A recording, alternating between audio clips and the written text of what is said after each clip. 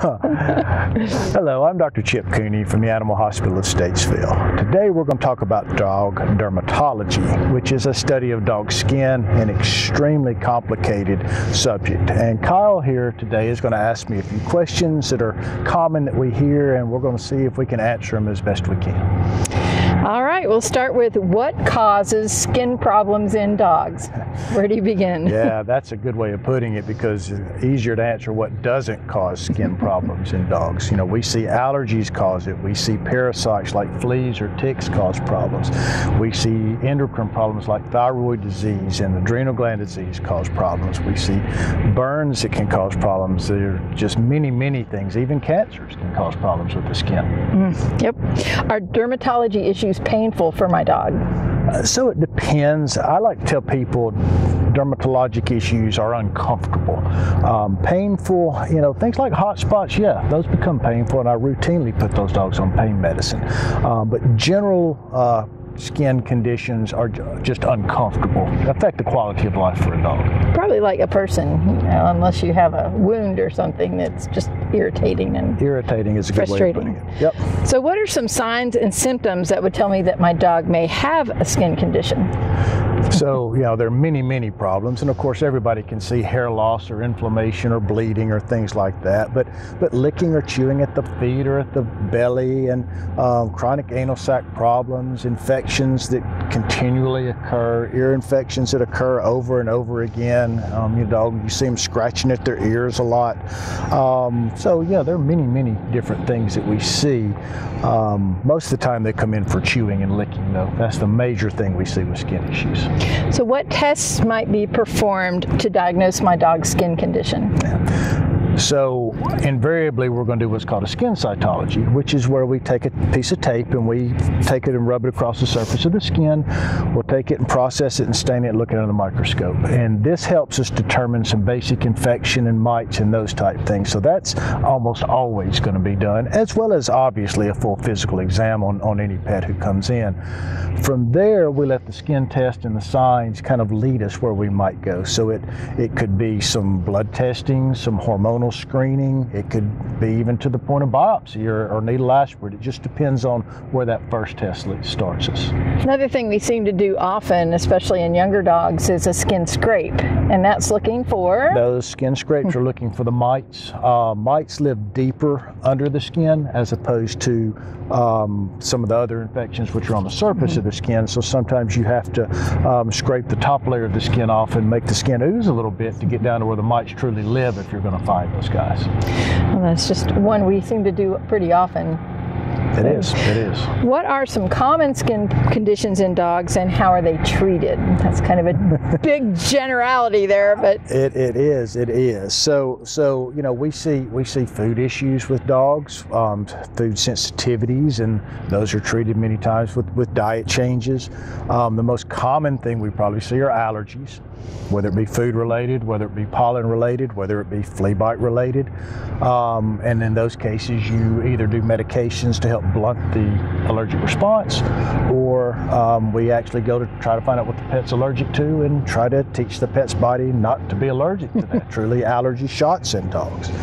We see autoimmune disorders, and those have to be treated usually with immunosuppressive drugs, anti-inflammatories to control those type things.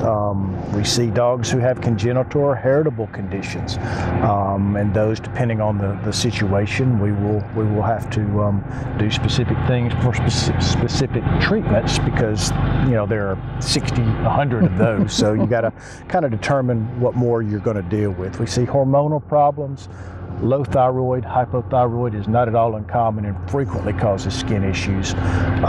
We can see a disease called Cushing's, which is an adrenal gland disorder. It can cause skin issues as well. We see what we call keratinization disorders, which are problems where the skin doesn't slough off the way it should, and that's usually secondary to hormonal issues, or in some cases the breed of the dog is predisposed to that. Those are usually treated with shampoos. to control those type things. We see cancers, skin cancer definitely occurs in dogs just like it does in people. Parasites are a huge issue here in North Carolina, primarily fleas, also ticks, also some other topical parasitic issues that we have to treat, but those usually are fairly easily treated, which is kind of nice with some good products. There's something called zinc responsive dermatitis, and that's usually just Huskies, German short hairs, Malamutes, just a few breeds that are predisposed to this. That is as simple as giving them a supplement of zinc. Can make a big issue to them. And there's even a bizarre syndrome called hepatocutaneous syndrome, which is where severe liver disease can lead to severe skin issues. That's a bad syndrome. Very fortunate to only seen it a few times in my career because there's not a lot you can do about that. Those pets are having liver problems, which is causing the skin issue. Sounds like a nightmare for Dr. Google. Yes, it does. My dog might have this. My dog might have that. Don't go to Dr. Google. Go to your doctor. He probably hates that disease as much as I do. So what is the difference between atopic dermatitis and contact dermatitis? Yeah, those are kind of a similar beast, if the truth be known. Most of my atopic dermatitis is caused by a contact dermatitis, but atopic dermatitis is a sensitivity over a period of time. So you don't do this and have an atopic dermatitis. It's an allergy to grass, like we're sitting in right now, or the trees that are blooming now. But it takes a while for that to build up. A contact dermatitis is something like a chemical burn or an ant bite.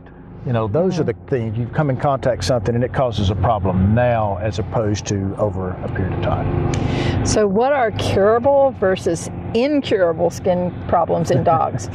Again, down the list. Yeah, so fortunately, most of our skin conditions are curable or manageable. How about that? So skin infections are usually curable.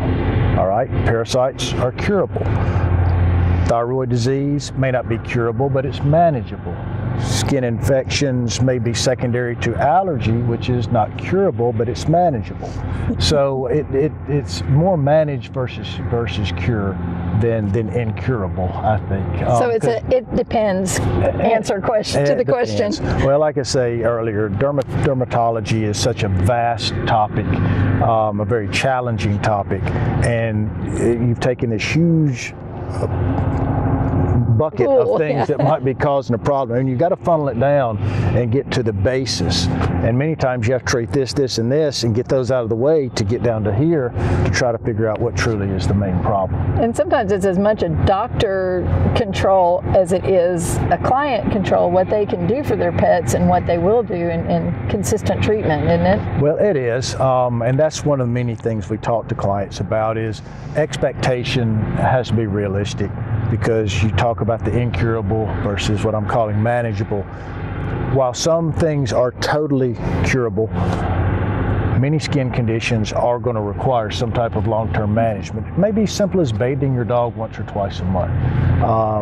It may be as simple as giving an antihistamine twice a day. It could be more involved, just depends on what the problem happens to be. So with all that being said, if you think your dog has a skin issue or you notice that your dog has a skin issue, give us a call for an appointment. We can't tell you what it is over the phone by any means or from a picture. Yeah. But the longer a skin issue continues, the worse it may become and the harder it is to treat. No doubt about that. It's always easier to treat things early. Yep. That goes for a lot of different conditions. Okay. Thank you.